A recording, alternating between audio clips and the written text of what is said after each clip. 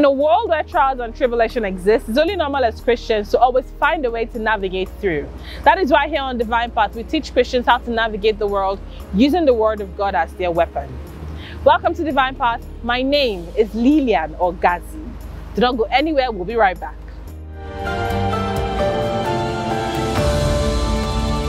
You're welcome back. Once again, this is Divine Path coming to you from Trust TV. Do you understand faith? Do you know the kind of faith you need to operate with and thrive in the world today? Well, today on Divine Path, we'll be joining Reverend Nugua Ada as she educates us on what kind of faith would help us thrive in the world today. Let's join Reverend Nugua Ada as she gives us some teachings.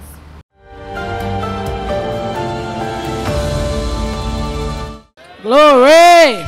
Amen.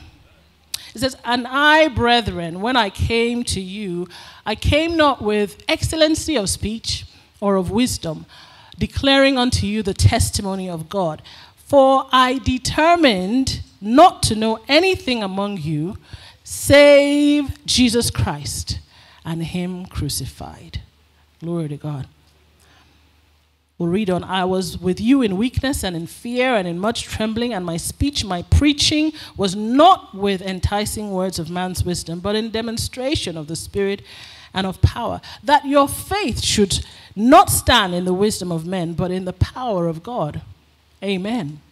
"Howbeit we speak wisdom among them that are perfect, yet not the wisdom of this world, nor of the princes of this world that come to naught. But we speak the wisdom of God in a mystery, even the hidden wisdom, which God ordained before the world unto our glory, which none of the princes of this world knew. For had they known, they would not have crucified the Lord of glory. But as it is written, eye has not seen, nor ear heard, neither have entered into the heart of man the things which God has prepared for them that love him. But God has revealed them to us." Amen. "By his Spirit. For the Spirit searcheth all things, yea, the deep things of God." Hallelujah. But look at what it said in verse 2. Hallelujah. That's a strong statement. It says, "I determined not to know anything among you save Jesus Christ and him crucified." Glory to God.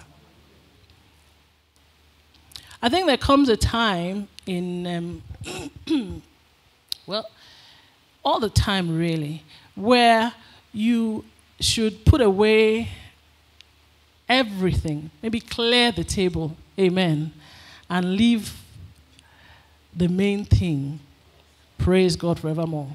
Amen. At this point in time, I want to invite you, decide that you know nothing apart from one thing, and that is Jesus Christ and him crucified. Praise God forevermore. Jesus Christ and him crucified. I determined. It's an intentional thing. It's a decision. Oh. Do you understand? It's a decision. Hallelujah. Right now, as we speak, my house is leaking. The boiler has broken down, and water is pouring. The carpet is flooded. They called me to tell me, amen. Hallelujah. Different thoughts wanted to come to my mind. Oh my God, will the house still be habitable? It's winter. There's no light. There's light, but there's no hot water. There's no heating. What's going to happen? Do I have to move? No. I determined not to know anything. That's my response. Save Christ and him crucified. That's my response. Glory to God. Reverend has told a testimony. Amen.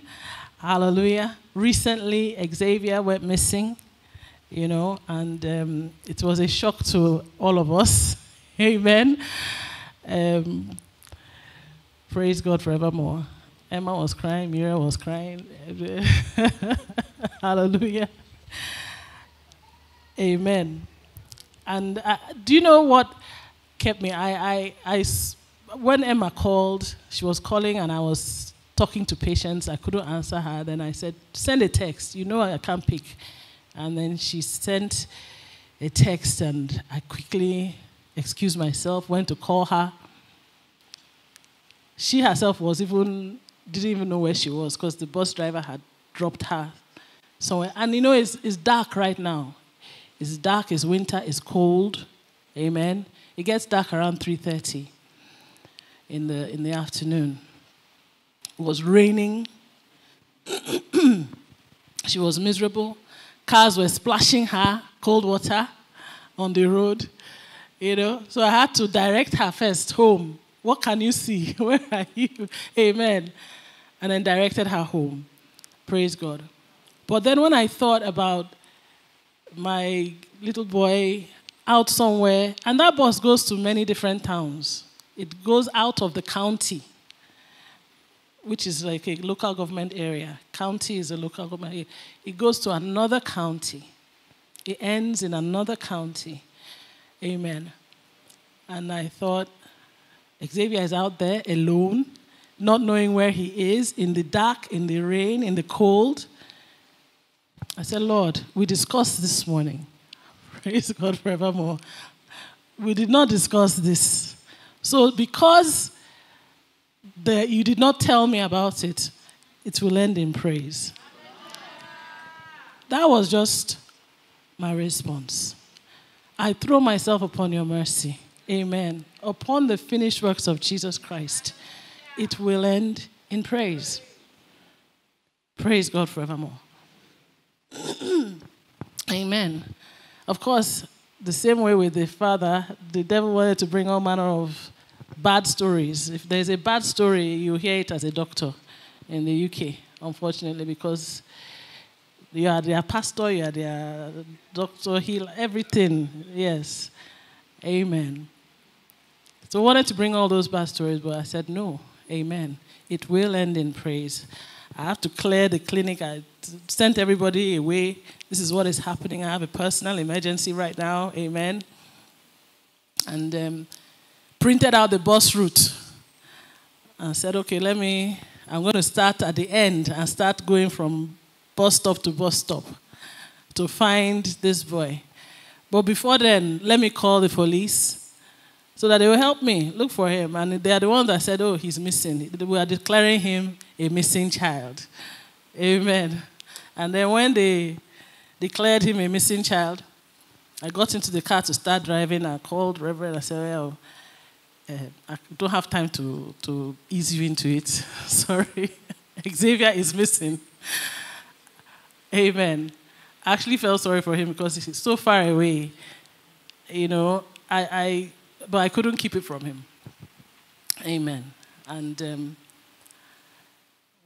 started going. It wasn't long that I started going that 2 people favored him. Amen. And brought him home safe and sound. Praise God forevermore. They brought him home safe and sound to us. Praise God forevermore. But you see, the thing about God's grace is that it will always work to favor you. When you activate it, there are any number of different outcomes that could have happened in that scenario. Amen? But the outcome that we have because of God's grace is he came home safe and sound. And that is our testimony. That should be our testimony every single time. Challenges will come. Grace does not mean that challenges don't come to you. Praise God forevermore. So stop asking, Lord, why? Why me? Why? Amen. That is the wrong question to be asking. Amen. Why did this happen to me? Why is it that challenges will always come? Amen. The grace of God means that you always have the best outcome, the favorable outcome. It always works to favor you in the name of Jesus. Determine that you know nothing else. they are trying to tell you of another outcome, but determine. You have to now determine. You're not going to be saying what's going to happen. No. You're not going to be saying, Lord, how is it going to be? No. You are going to determine this is how it will be. Because I know nothing else but Jesus Christ and Him crucified. Hallelujah. That's where our victory lies. In the grace of God, in the finished works of Jesus Christ. Let me take you to Romans chapter 10. Amen. Something that the Lord was showing me as I was studying. Romans 10, 17. Glory to God. Amen. I'm going to go to, let me use my Bible because, hallelujah. Praise God forevermore. Interestingly enough, it says here, so then faith cometh by hearing, and hearing by the word of God. Amen. And I started meditating on that scripture for a while. Amen. And I noted that the word cometh is italicized. Praise God forevermore. And these days, whenever I see any word in italics, I'm always careful to meditate on it in a different way. I'm always, I remove that word, amen, and see whether, something else will come of that scripture. Glory to God, because it was added by the translators. Amen. So I wouldn't be doing the scriptures any harm if I meditate upon it, look at it at every different angle. Amen. And in my meditation, I discovered that the Bible tells us that God has given to us the measure of faith. Amen. And when we look at this scripture in that way and say, so then faith cometh, we are almost left with an impression that we didn't have the faith had to come. Amen. When we heard, praise God forevermore. Amen. But the truth of the matter is that you actually have faith. When you got born again, you were given the measure of faith. The other thing that we do sometimes, I think it's Reverend Mosi that talked about putting generalized meaning to specific and different meanings to, that we kind of mix things up a little bit. The other thing that happens is because we refer to it as our faith a lot, we forget that this faith, in fact, is not originated from you. Hallelujah. There is a human faith. And then there is the faith of God. The faith which we were given when we got born again. Praise God forevermore. And sometimes we, excuse me, we mix it up. And so we look down upon our faith. We think, I don't have the faith to do this. I'm weak. I can't do it. The situation arises and we're feeling helpless, defenseless, feeling as if we have lost already. When you have everything that you need to overcome. Praise God. You have everything that you need to overcome every single time. If it looks as if you're not winning, just be patient, rest, continue in faith. You must win.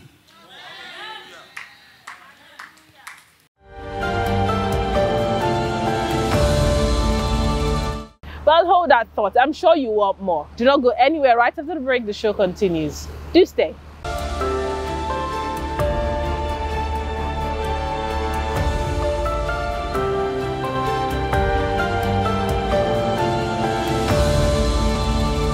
You're welcome back. Once again, this is Divine Path coming to you from Trust TV. My name is Lillian Ogazi, and we're teaching you about faith. I'm sure you want more. Now let's get back to Reverend Nugwa Ada as she continues her teaching with us on the God kind of faith.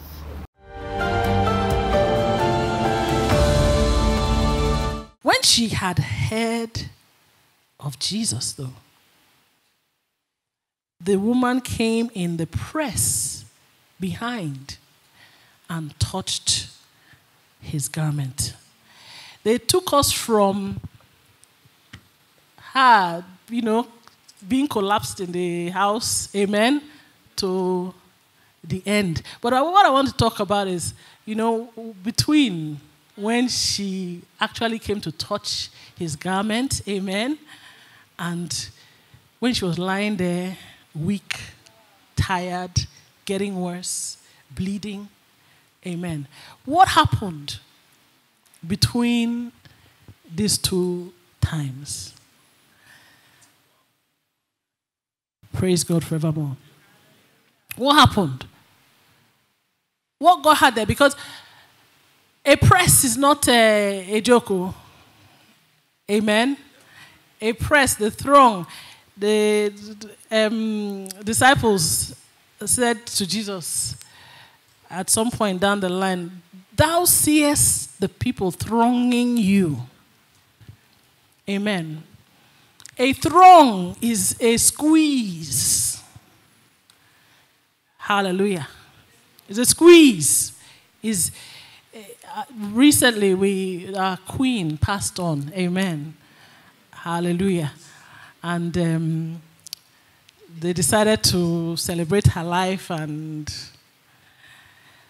all that. We saw a lot of things. Amen. But what I wanted to bring out was, I was watching on telly and the kind of crowds. I don't know if any of you watched some of it. The huge crowds filling the streets. And we're not talking streets, some of these are avenues. So they are very, very huge roads there before the palace and all that, trying to come and pay tribute and drop a flower or drop a note or something. Amen. The crowds were huge. A sea of people. Amen. And when I looked at it, I would be in awe. That's a crowd. That's a press. That's a throng. Amen. That kind of one, to pass through, to go through and get to the front. I could only imagine how you must be shouldering people, pushing, pressing, patting, trying to get across. Amen. Even an able-bodied man would have some challenge. Amen. So I want to tell you that this woman, amen, it was not her ordinary faith, not her ordinary strength. It was not the strength she had that got her through that throne.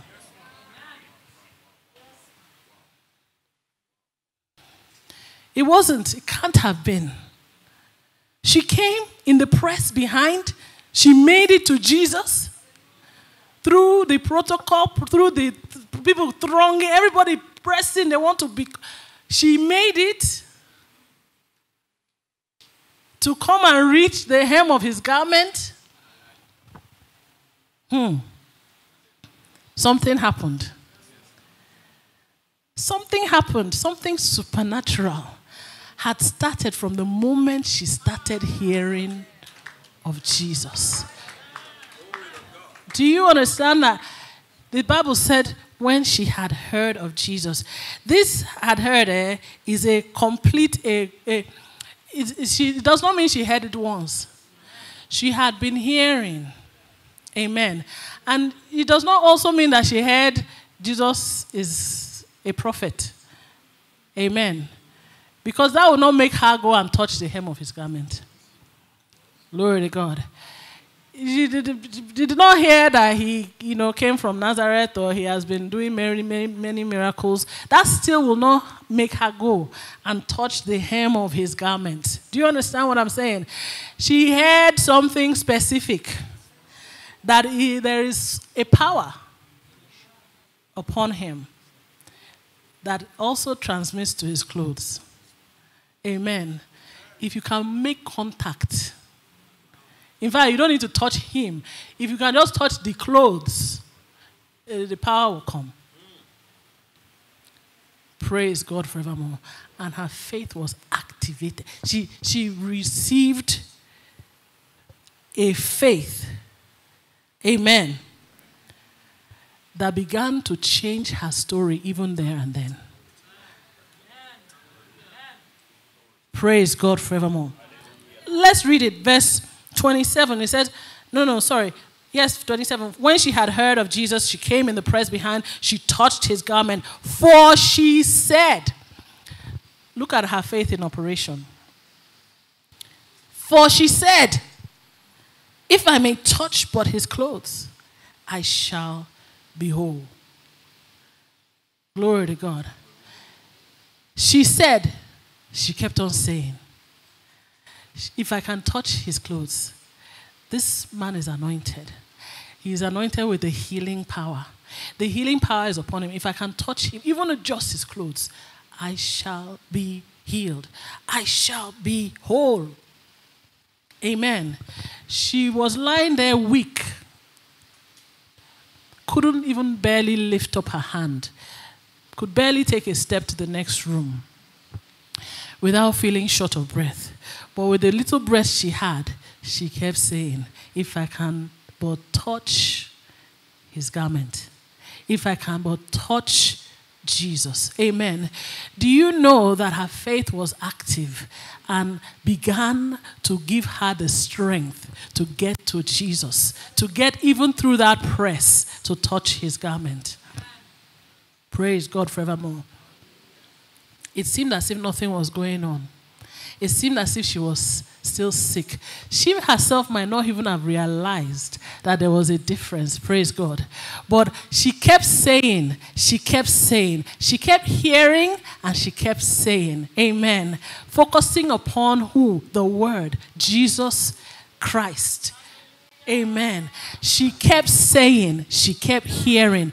We don't know, we are not told how long it took between when she first heard and started saying and when she actually went. But at some point in time, after she had heard, been hearing, and been saying, praise God,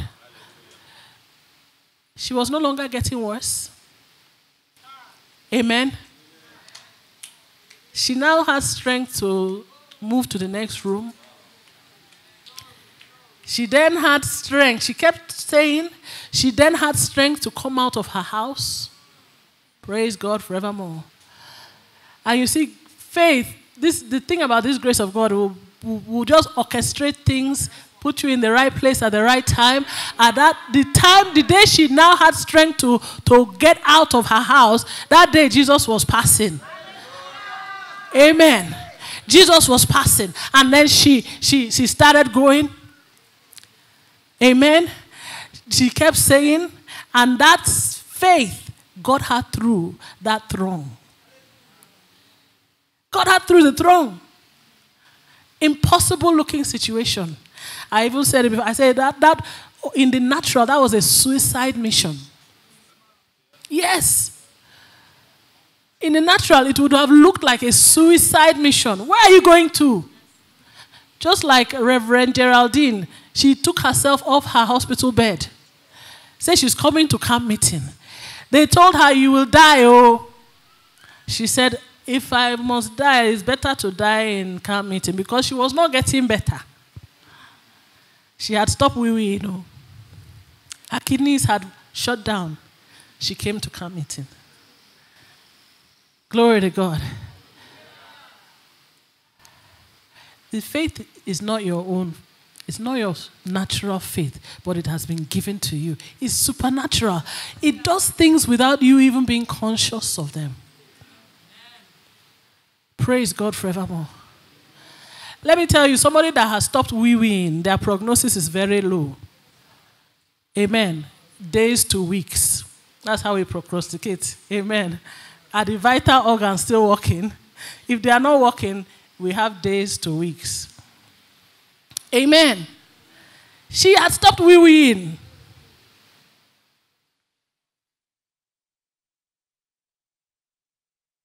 She came for camp meeting. She was coming, I think she was staying in Pastor Miriam's house. Amen. Every day she will come, they will bring her. Do you know that her faith was already working? Then finally, hands were laid upon her. she began to wee-wee. She regained strength. Till today, she is thriving. Hallelujah. I tell you, the faith that we have been given is supernatural. Amen. It's supernatural, and it is the faith that will move mountains. The size of the mountain is irrelevant. It's irrelevant. It's not relevant. The size of the mountain. Praise God forevermore. The fact that winds are blowing boisterously and waves are, crashing high is not relevant to you walking upon the water. It has no bearing. Praise God forevermore. This woman pressed through the throng, pressed through and came and touched Jesus' garment. Glory to God. How won't the power flow? Her faith was working. Amen. And Jesus turned around and said, look, who touched me? They said, how, they were still thinking naturally. Who hasn't touched you? Amen. Is the question we should be asking. Amen. Who isn't touching you? No, but there's somebody that's touched me in a different way. Praise God. And that's you and me. Come out of the natural. Glory to God. Come out of the natural. That woman, if she had been thinking with her natural mind, she wouldn't have dared to go into that crowd to try to touch Jesus'. But by the time she was going, it was her faith that was taking her. Do you understand what I'm saying? By the time she had been saying it, and saying, even her thinking had changed. Her mind was renewed. She was saying, I can do it. I can make it. I can get there. Do you understand what I'm saying? She would have looked like a crazy woman by this time. Because anybody would say, what are you trying to... You want to go enter that crowd? You? Amen. You want to enter that crowd? You want to go... You are going to die, oh. Not to mention that you are bleeding. If anybody recognizes you, you are famous already. Because they say, they're passing your house, they say, that's the house of the woman that has been bleeding for 12 years. Oh, you don't know her story? Kai. She has gone up and down. Even me, I recommended somebody to her, but nothing happened. Amen. If somebody recognizes you and reports you, that's it for you. They will stone you because you are unclean. Unclean. But you see, those inferiority complex were laid aside. Those inadequacy mentality were put to one side. Those shortcomings and how I can't. I really hate that phrase, I can't. Amen.